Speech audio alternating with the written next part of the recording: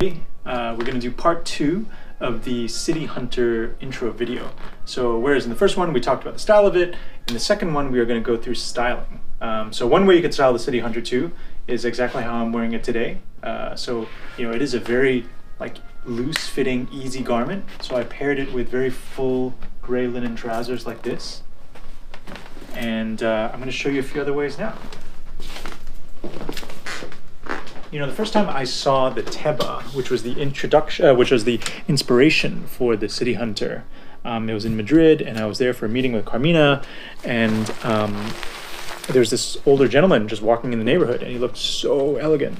And I remember it very well. He was wearing an olive Teba with a white shirt and gray trousers and a pair of loafers and a knitted navy tie, and he was walking his Jack Russell Terrier.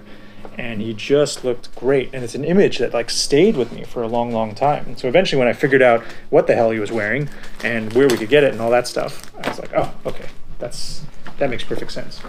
So this is an homage to that old gentleman. So we got gray pleated trousers, we've got a white button-down shirt, and a simple striped tie from Tie Your Tie. And you can put it together like that. And in terms of shoes, actually, I like black tussle loafers. So we've kind of recreated that classic navy blazer look, but using a City Hunter instead of a normal navy blazer.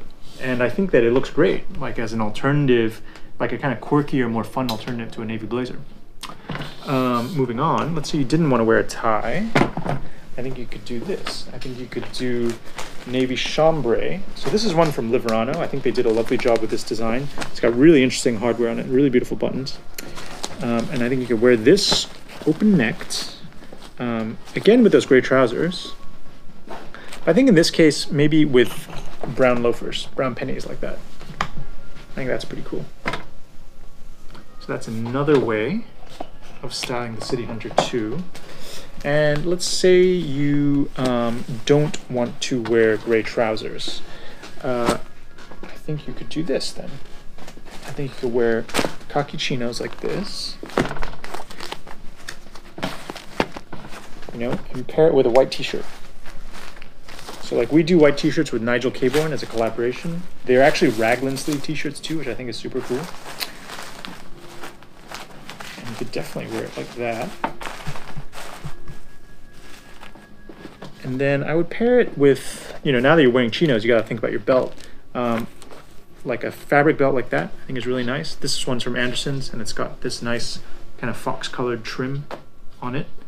And then maybe a pair of bit loafers from Carmina.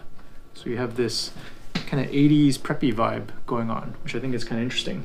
And in fact, this would be a good working from home outfit too, just because it's soft, it's comfortable, but it's still, visually very interesting and very presentable as well. And there you go, a couple ways to style the City Hunter 2.